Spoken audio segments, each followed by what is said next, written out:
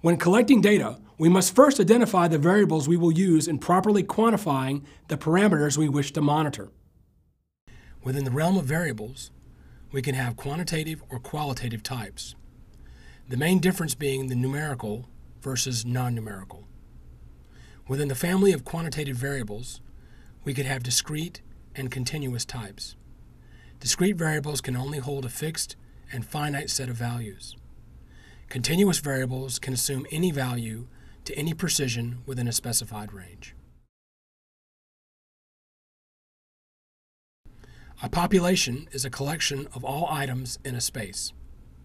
A sample is a subset of the population. From a cost, practicality, resource, and time frame perspective, collecting a sample is far more advantageous, as well as suitable, adequate, and effective, as long as the sample is random and representative of the population. Descriptive statistics consists of methods for organizing and summarizing information. Often, we use descriptive statistics as a means of characterizing the data. Any graphs, calculations, or measures reports are for informational purposes only. Inferential statistics calls for us to use the data and the descriptive statistics combined with other techniques to draw a conclusion about the data.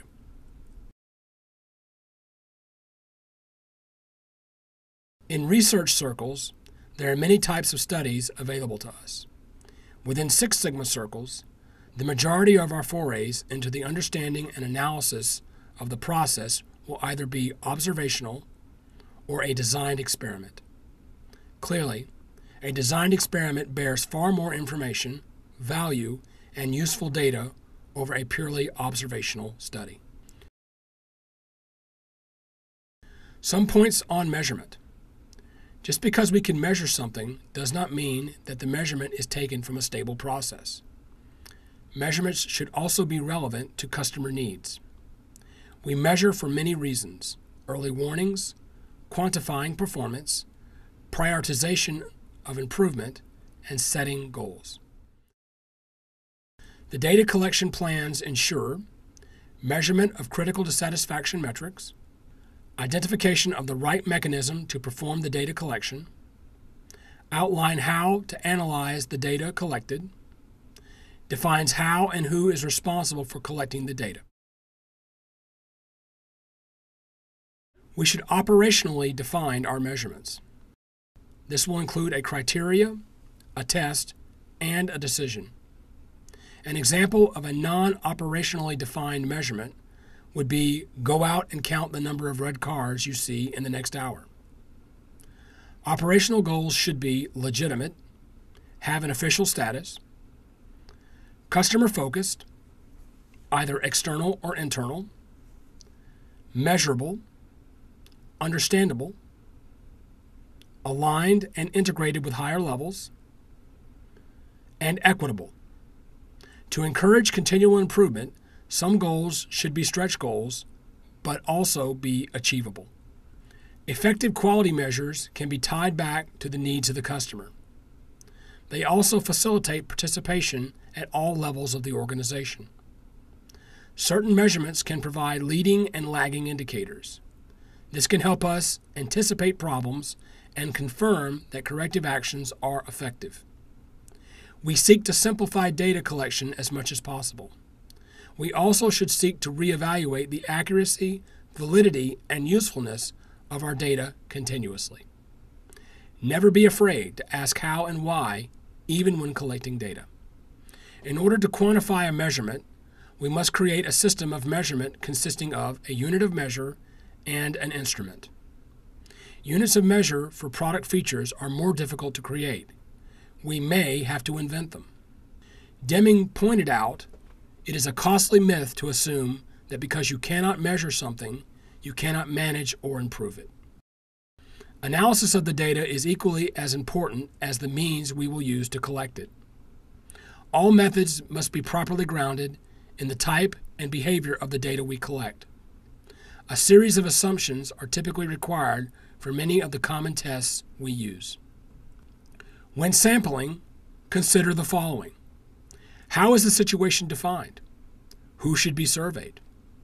How many people will be contacted? How will the sample be taken? How will questions be worded? Is there any ambiguity? What is the frequency of the sampling? Does the sampling represent all possible conditions? Will it be representative? And finally, what will be the sample size? Representative samples mimic the behavior of the population. How we sample can introduce bias into our process and impact the significance of the result. Random sampling is the desired type of sampling, but typically the hardest to attain in real-world applications.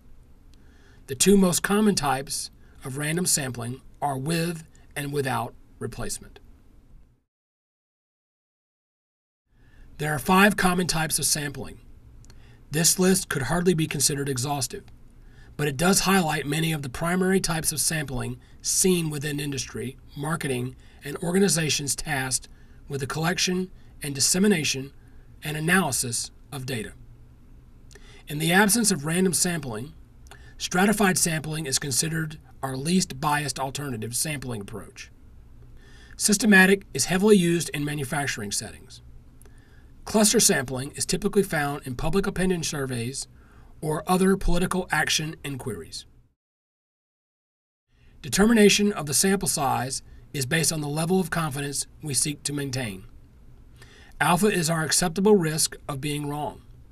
The confidence level is 1 minus the alpha value. All confidence intervals are two-tailed scenarios, so we must divide the alpha equally in each tail of the distribution.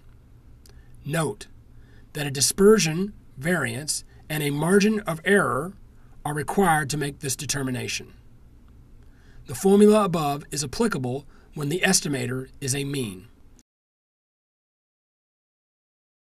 We have an analogous formula when the estimator is a proportion.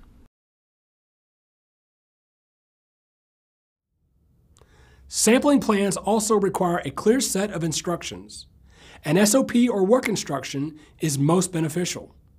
Within this document, we should identify who is collecting the data, where, when, how, and anything else that might, if otherwise missing, contribute toward bias and variation in the assessment method.